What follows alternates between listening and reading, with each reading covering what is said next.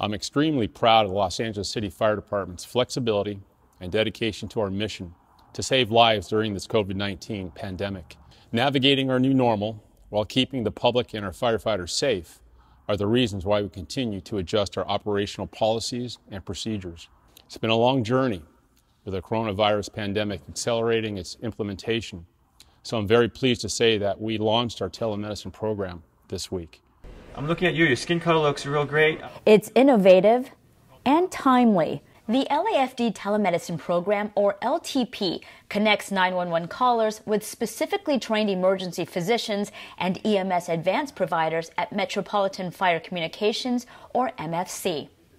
LTP's goals are to decrease the exposure of the department's firefighters and paramedics to potentially infected patients, decrease the exposure of healthcare professionals to additional COVID-19 patients, lower emergency room overcrowding, decrease the number of ambulances dispatched to non-emergency patients who can safely treat themselves, and enable highly trained healthcare professionals to evaluate patients via smartphones in their homes.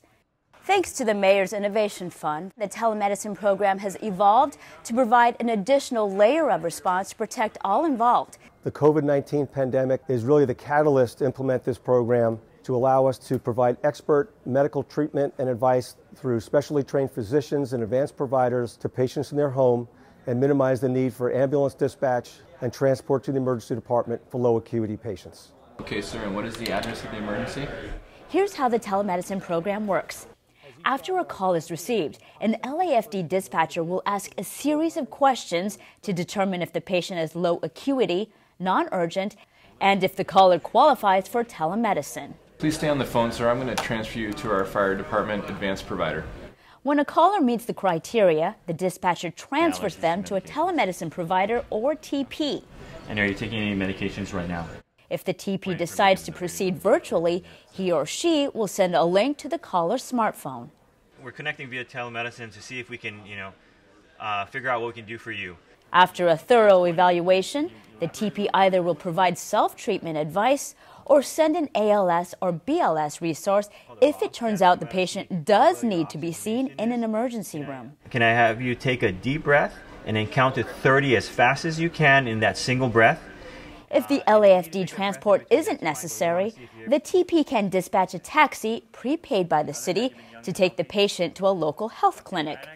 For example, through telemedicine, the TP can handle a simple skin rash complaint instead of dispatching an ambulance to transport to an ER, putting LAFD members and the patient at risk of infectious diseases like coronavirus. I have no doubt that the telemedicine program will continue to exist long after we get through this pandemic and far, far into the future.